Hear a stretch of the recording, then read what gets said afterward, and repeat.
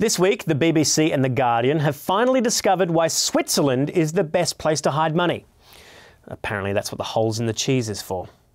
Up until the late noughties, HSBC, Britain's biggest bank, knowingly helped its clients break the law and actually marketed tax-evading services to its wealthiest customers. Now, the problem with secret money is that in order to keep it secret, you actually have to deal in cold, hard cash in Switzerland, and that means going in person to Geneva. And no one actually really wants to do that. It's kind of boring, that place. It's the Canberra of the North. HSBC assisted one British client who collected £70,000 in cash a year and insisted that it all be in discreet, low denominations. Now, clearly this person had a high-end stripper addiction and instead of making it rain, just wanted to make it pour. One cluey HSBC manager in Paris offered wealthy clients untraceable cash by first putting it through the bank accounts of France's biggest drug lords. Je suis methamphetamine?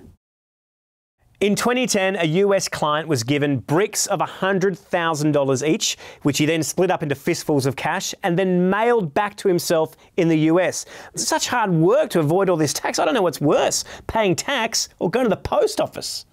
I think I just pay the tax. But probably my favourite tax dodging service from HSBC is the code name. If you're famous or rich enough, they'll create one for you for free. Like the former chairman of the ANZ Bank, Charles Good. HSBC suggested that Mr. Good was a little too conspicuous, so they gave him the code name, please be deep throat, please be deep throat, of Mr. Shaw. More like Mr. Offshore to me. I don't know about you, but if I'm holding hundreds and thousands of dollars of tax-free money in a Swiss bank account, at least I would have gone from Mr. Good to Mr. Bad. I mean, at the very most, I would have demanded HSBC call me Mr. McDuck. This is not the first time that HSBC has been in the news for helping out the bad guys. In 2012, the bank was forced to pay $2 billion in fines in the US for helping drug cartels in Colombia and Mexico shift their money around the world. So big were the cash transactions of the cartels that the bank teller windows in Mexico and Russia had to be enlarged to fit the cash boxes over the counter. Wow. HSBC, you play a bold game. France, Belgium, Argentina, the US, they've all started to prosecute people involved in these schemes. But in the home country of HSBC, Great Britain, only one person has been prosecuted. One person out of thousands of accounts. You know, maybe we should give that UK government a bit of a break, eh? After all, it did happen in Switzerland. They weren't meant to know what was happening at HSBC. Excuse me. Hello? What? Oh, the former chief executive and chairman of HSBC, Lord Stephen Green, was appointed to peer in the House of Lords, then made Minister for Trade and Investment in the Cameron government? Oh, but that's ridiculous. I mean, surely he'd know heaps of people to prosecute. I'm sure many of those people are his friends.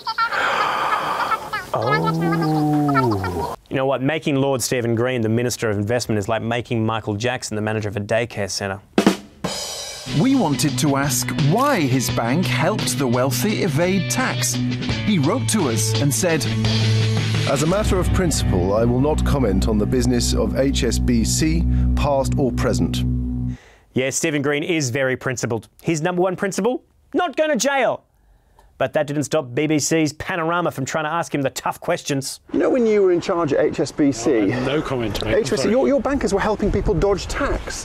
Why did you let them do that? As I think I've explained, I'm not prepared to make any comments on HSBC's business, past or present. Oh, come on, BBC. Give the man a break. Can't you see he's so poor he has to walk home from work? He can't afford a car. Or maybe it's just a case of taxi avoidance. To afford a car, what he should have done is take up one of HSBC's tax avoidance schemes. Life is all about perspective. You see a tropical holiday. We see a business meeting. You see your grandmother. We see your inheritance. You see a kilo of Coke. We see a liquid asset. You see a tax bill. We don't see anything. You see a jail. We see record profit. What do you see with HSBC?